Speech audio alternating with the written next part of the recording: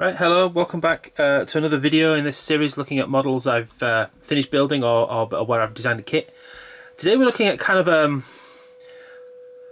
half and half one. I've put it as I've labelled it as having been a kit I've built because it started off as a kit, but as we'll see as we go through and discuss this model, there's actually quite a bit of parts on here that I also designed, so it's a bit of a crossover. But what are we looking at anyway? We're looking at a 16mm scale, 45mm gauge model of a 28 horsepower Simplex locomotive. The kit this started from was by PS Models. It's Phil Sharples is the person behind that.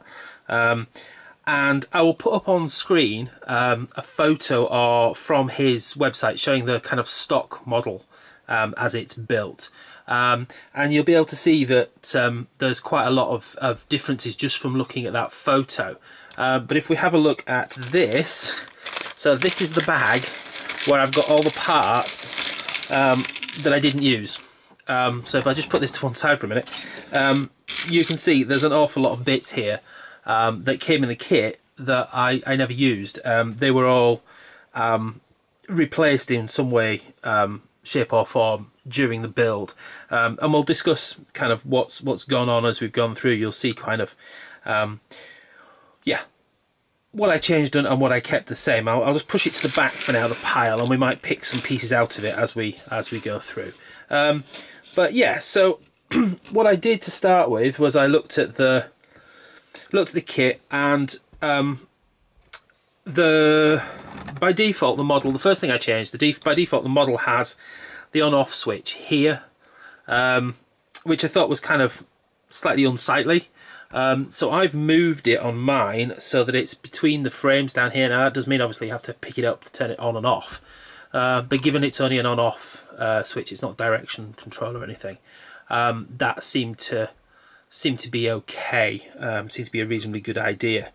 The other thing I changed was, as you can see, the kit had these plastic moulded wheels.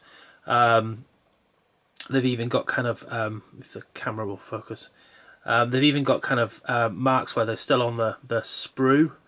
So they're not brilliant. I mean, they do work, don't get me wrong. I've used them on other things, but you have to kind of prepare them and file them down. But what I did was I replaced them with a set of nice steel wheels. These come from IP Engineering. I'll put links to all the parts, the model and all the parts I'm talking about in the description. So yeah, so these came from IP Engineering. They use the same diameter axle, so they're just a nice drop-in replacement. As I said, I built this one to 45mm gauge. You can actually build it to 32mm gauge by putting some of the parts in slightly differently, but at the time I built this, it was the kind of the first thing I looked at building properly after I bought the Garden Railway starter set during lockdown. So I built this to 45mm gauge to run on the same track. So yeah, so while we're looking underneath, the other thing that I added that's not from the kit is this Delrin chain. So you can see the motor drives this axle, and then the Delrin chain drives the other axle, just to give us four-wheel drive. Probably not necessary, would have worked just as fine without, but I just wanted to give this. I'd not tried doing the chain for four-wheel drive before, so I thought I'd give that a try. So if we look at the top, let me put it back together again. Yeah, so I built this. I started to build it from the kit.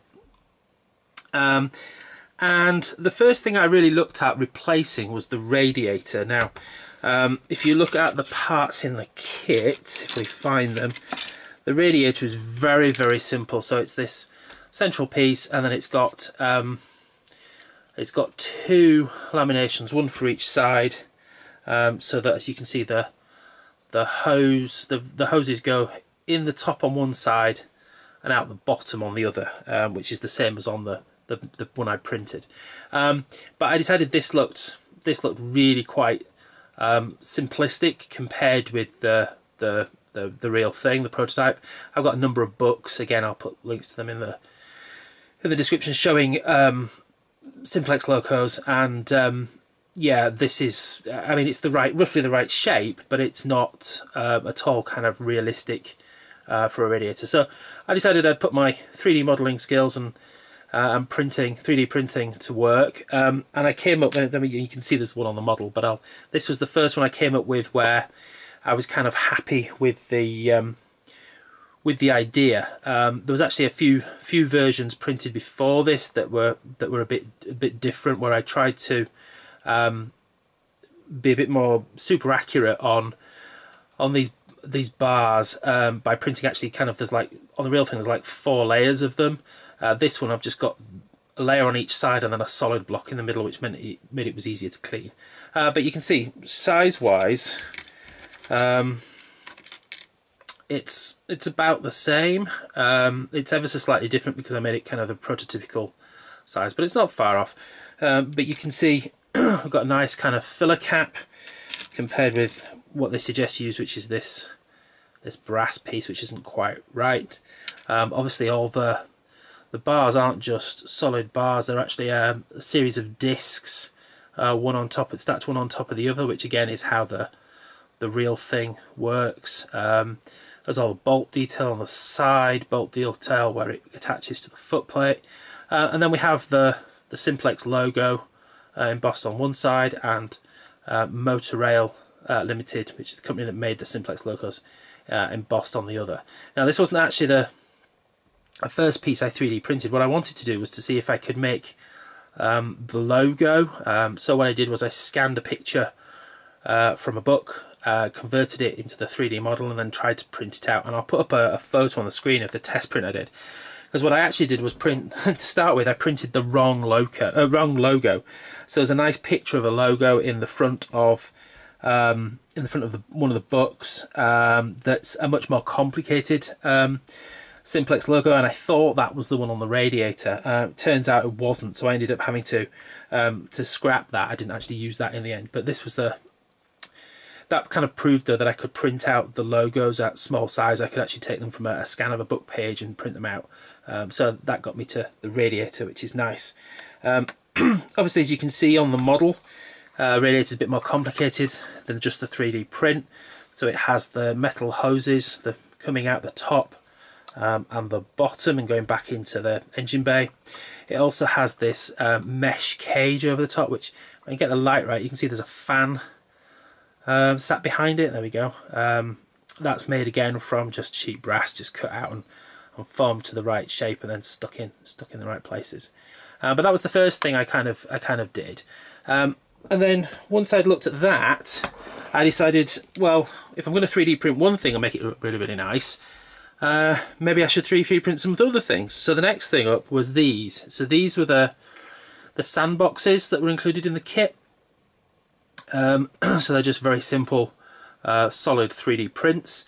And what I did was I actually produced kind of 2-part sandbox where you've got the bottom part and then a lid, and you can use thin wire to actually put them together, and the hinge works, so you can actually very gently open them. I'm not going to try it on here because they're a bit tricky and I don't want to risk breaking it. But again, I made use of the the logos, if I can get the right light. So again, you can see Simplex on some of the lids, and on other of the lids you get, if I've got this the right way up, that way up I think, you get the, if it will focus, there you go, you get the Motorail Limited text on the lid instead. So there's a nice little features and little differences, and you can see those on the front of the loco. So there's the Simplex one, and there's a Motorail one. There are 2 more inside. So there's another, I think that's another Simplex one, is it? I can't tell in the shadows. Anyway, there's one for each wheel essentially. While doing these, somebody on one of the forums I'm on pointed out that in Simplex locomotives they often don't find sand in the sandboxes. People have buckets of sand on here if they need sand. What you tend to find is that they're used for doing things like storing tools or coupling pins, or in many cases where you might find a mouse nest. So being rather silly, I then printed this, which is, you can see, is a flat base plate that just drops into the bottom of the sandbox with a mouse on it. So one of these, and I can't remember which of these at the front, actually has that in instead of sand. The others have a little bit of sand for the detailing. So yeah, so then I moved on, and I printed some bolts. So this front section here is the original MDF model, but what I did was I drilled holes where there was just kind of laser etched circles, printed some bolts, dropped them in, and then glued them in place, and that looks really nice. I was going to do the same for the side panels, but spotted that on the original, so the original kit, had this engine cover made slightly bigger than it is on the real thing to give you space to fit the motor. But what they'd done when designing the kit was keep the bolts at the real prototypical place, which meant they didn't line up. They're supposed to line up with the kind of the bottom of the engine mounts, and they didn't. So what I actually did, and you can, if I turn it over, you can see it ever so slightly, was I've printed very thin overlays that have the bolt detail and everything on, with the holes in the right place and the bolts in the right place for the entire side panel, and glued those on. And you can kind of see that the hole, there was I've filled in the original hole, which was here, and then drilled a new one through in the right place. So that, because it annoyed me. I think it annoys me less that they're not kind of in the prototypical part on the side, because they now actually match up with the motor. So yeah, and then I printed, I replaced, so I don't think this beam, I don't think there was a part for the beam. I think there might have been just a bar across the front here, I'm not sure, but on the real thing there's this kind of, there's this beam. So I printed that. These little brackets are printed. This detail of what you can kind of see through this hole usually is all printed. And then to kind of hide some of the seams for where the parts went together, I continued on. So I printed these pieces here, which hide a lot of the seals, the part between the parts. And then I was quite careful with the paint to kind of try and make these areas where in the real thing it's a hole through blacker than the rest of the pieces. So it's difficult to tell on the camera, but if you hold it like that, it obviously looks much darker. This is a particular kind of blacker than black paint. I can't remember who makes it off the top of my head. I'll put it in the comments. But it's meant to be kind of like the blackest of black paints. And as I say, in the right lights, it really does work and looks really kind of as if there's a hole. So yeah, so then having done that, again, I carried on with other bits that I replaced. So these little bits in the kit stack on top of each other to form the coupling blocks. So you can see they kind of fit into these parts and stack up. But again, I decided that I could probably do something slightly better on the print. So these are printed to fit. Again, nice bolt details and everything, and they're designed to just kind of slot into the right place. The coupling rod is a separate metal turning, so I actually turned these on the lathe. They're just 2mm silver steel rod turned down, so that it's got this little collar. If the camera will focus, it's got this little collar which stops it falling any further through the print. But I've also, to make sure that if you when you pick the loco up, it doesn't fall, they don't fall out, I've put tiny little magnets and then painted over them in the bottom of the coupling block. And because the pins are turned from silver steel, there's a definite magnet. You can kind of hear it pulling itself back in. So that's quite nice. Same with the coupling block at the back. Inside the cab, again, a lot of it's new. I actually managed to lose one of the kit parts for the seat, so I had to replace that. But also, this was the floor, which is made to look like kind of planked wood. I don't think I've ever seen a Simplex with a floor made of planked wood. They usually have some kind of checker plate metal floor. So I printed an entire kind of floor plate. There's a clutch pedal. The seats 3D printed, although you can't see it because of the driver character. I'm not going to take him out, he's a bit of a pain to get in and out. I did reuse the brake stand and brake lever from the original kit. It worked well enough. Yeah. And then I also printed a maker's plate for the side, if you can get it to focus, which again has the motor rail detail on there, and it just glues on nicely. There's one on either side. Again, just 3D printed. They're printed in a kind of odd fashion. I've got an example of one of the details from the side for the motor details. So essentially they're focus. There you go. They're printed vertically, so you get all the nice detail with this very, very thin strip around the edge between kind of two pillars. So they're kind of attached to the base of the printers here. So it prints with these kind of two pillars with the piece stretched between them, and then you can just gently kind of almost tear it off this surrounding support. It doesn't take much cleaning up, but keeps it nice and straight while printing, and allows you to get lots and lots of nice detail. So that's how that was done.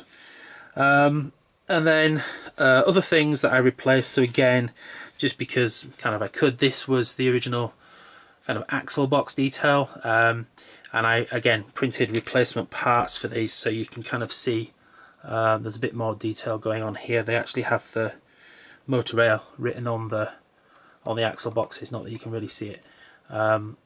Again, a lot of this I was working from drawings in the Simplex books I have. So yeah, so control, there's a loco remote in here. The battery kind of just fits in here with when it's charged, it will fit. I'm not going to try and squeeze it in now, so that it's easy to kind of get the top kind of on and off. The hose wire here is the kind of slightly soft wire used for bonsai trees. I think you use it for kind of tying them to stakes and things. I got big rolls of the stuff, but it makes it nice and easy to kind of fabricate the pieces. I also switched, one of the things that isn't in that pile of parts from the original kit was that both the roof and the cover of this part were originally meant to be in some plastic sheet that was in the kit, but I substituted both with brass. I just decided it would be easier to kind of fold and curve the parts.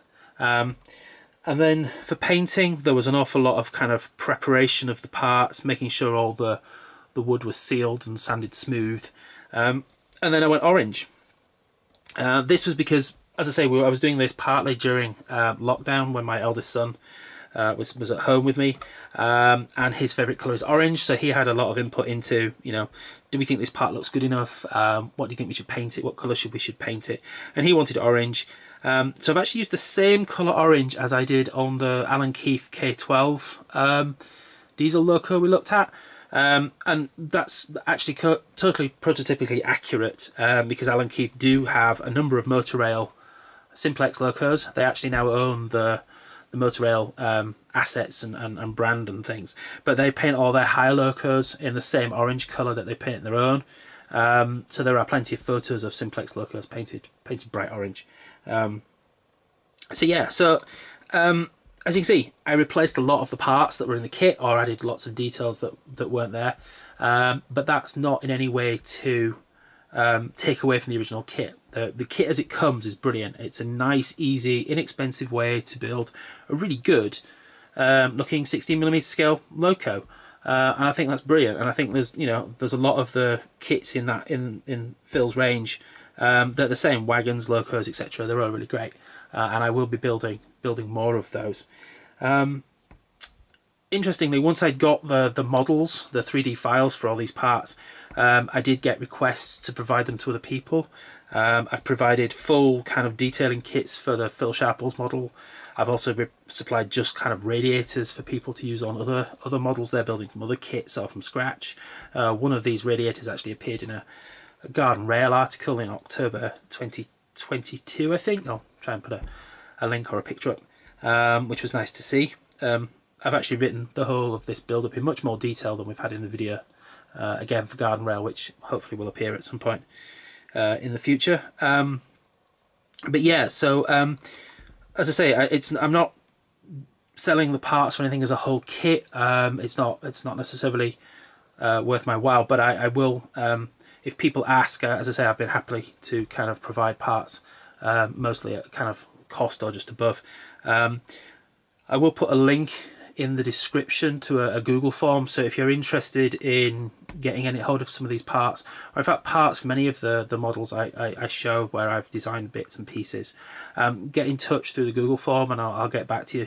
I'm not going to talk prices or anything in the video because obviously that changes depending on the cost of parts and materials and things, but I'm happy to provide, if I can, pieces to people within reason. So yeah, so as I say, hopefully that's been enjoyable. As I say, it's kind of a cross between a kit I've built and a kit I've designed, given the number of parts. Oh, I should add before I get the driver character is Christopher Clueless from Kara's Little Character range, again available through IP Engineering. He doesn't look like that necessarily. He's supposed to have kind of a waistcoat on and a cravat and things, but I ground off the cravat and changed his waistcoat into the high-vis jacket, and it looks really good. The silver and the Dayglow yellow look really good against the orange, and it works really quite nicely, I think. Just a little different to some of the other 16mm characters. So yeah, so hopefully you've enjoyed that, and as I say, yeah, if anyone wants parts, get in touch, and if not, we'll see you in the next video.